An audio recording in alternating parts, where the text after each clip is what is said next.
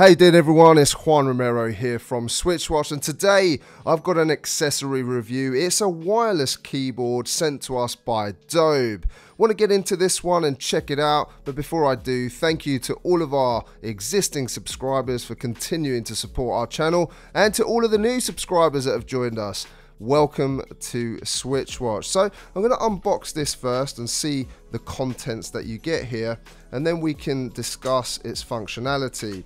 So this keyboard can be used for a variety of things, and I assume that I'll be using it just to, find games on the eShop quickly, or use it on YouTube, or any games that have a chat functionality. So when you open up the box, you get a little instruction manual, of course. Get the USB-C cable to charge up the actual keyboard itself. So that's really important because it means that you can fast charge this, which is great. All right, so as you can see, that's what it looks like all connected up.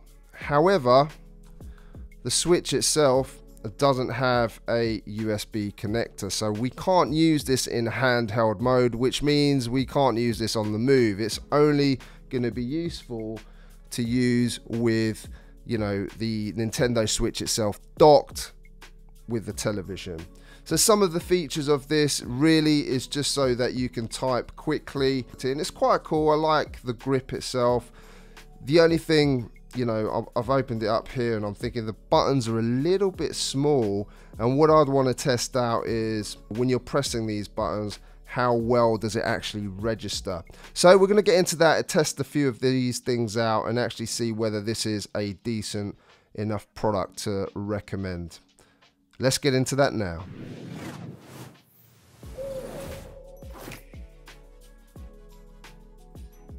Right, so the first thing I'm going to do is just go into the Switch interface to see how quickly I can type using the keyboard that's provided within that interface.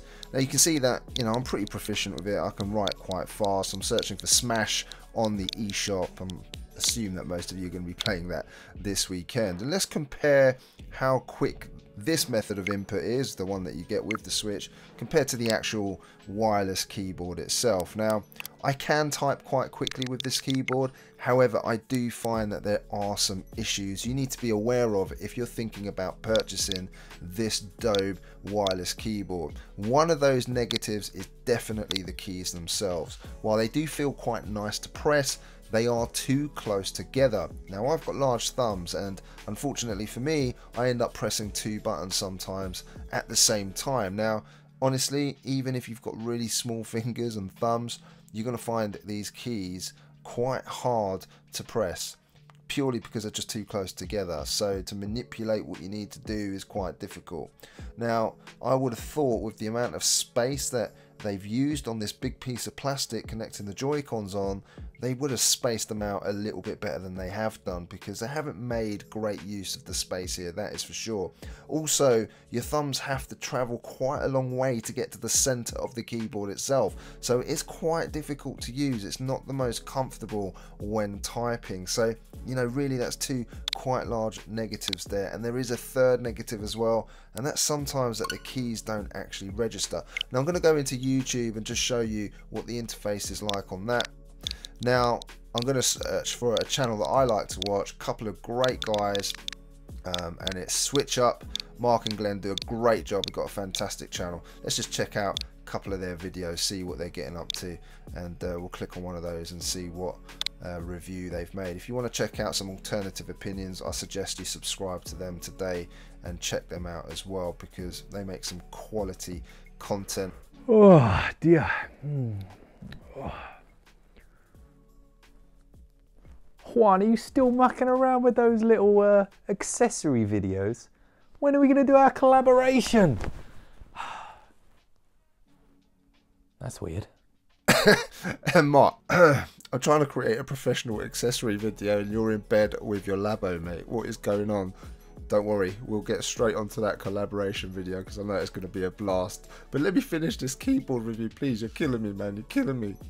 The last thing I did is I checked it out with Warframe, And for the interface on Warframe, it's quite good to use. You can use it to just chat without taking a long time. So if you're into that game, it might be something cool to use for that. Obviously it's got its own chat functionality in terms of using voice, so you might prefer that, but I'm talking about when you're just on your ship and you want to chat and stuff like that through messaging, then this keyboard is quite good for that. But I do feel that, you know, they could improve this by quite a lot if they made another version of this. You know, you're talking about spending around £20 or so, and honestly, if it does come down to half price, then it might be worth picking up if you're somebody who likes a keyboard. But that's up to you. I've given you the benefits and, you know, the cons to this keyboard, so I'll leave that one up to you guys. If you do want to purchase it, then the link is in the description, and you can purchase it from Amazon. That's it from me today. Hope you enjoyed this video, and of course